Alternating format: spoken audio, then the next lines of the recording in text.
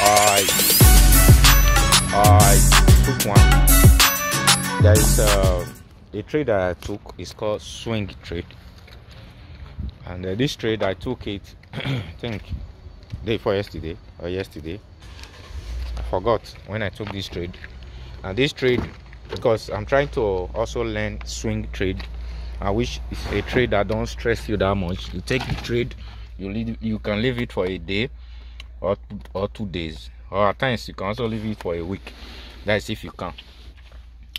So I will be putting the trade here also, like on the screen. You will see the trade is still ongoing. So, and remember the trade, I took it on a demo account because I'm back testing this trade. So I just want to have a little understanding on the trade, because this is what I'm going to be trading in the future also. So that is why I'm back testing the trade. So I will put the trade right here also, so that you guys can also see it. I said before, this is the trade. The trade is still going, it's still ongoing. As you can see, it's GBP USD. I always say this pairs wrong.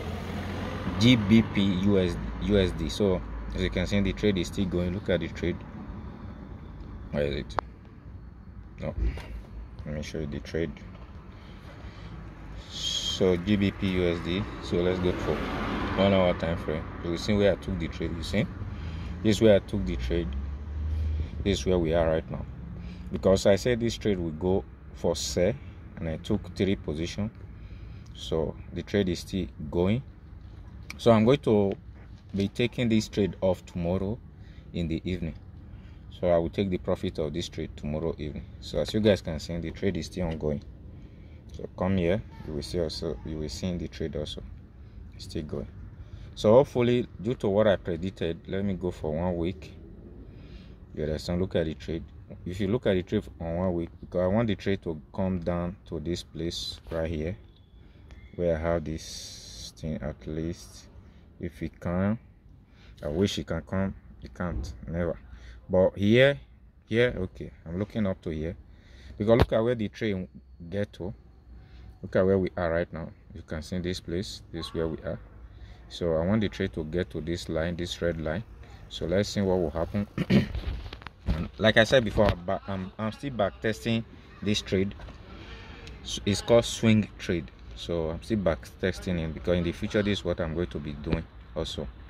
I'll just have one account where that I will be using to do this. So let's go for 1 month. No FOMO. So at the end of the day, if you like zoom in, because I'm on 1 month right now. Let me try and turn the screen upside down so that you guys will see what I'm talking about. So if you look at it, I'm on 1 month. You can't see it. I wish it's a computer right now. You can't see it. I wish it's a computer. You guys can see how I analyze the market, but you can't see it right now. So this is it. So this is what I'm going to be doing in the future. I'll just open 1 account and I'll be using it. You can see on my 15-minute time frame. As you can see. Okay. So it is what it is.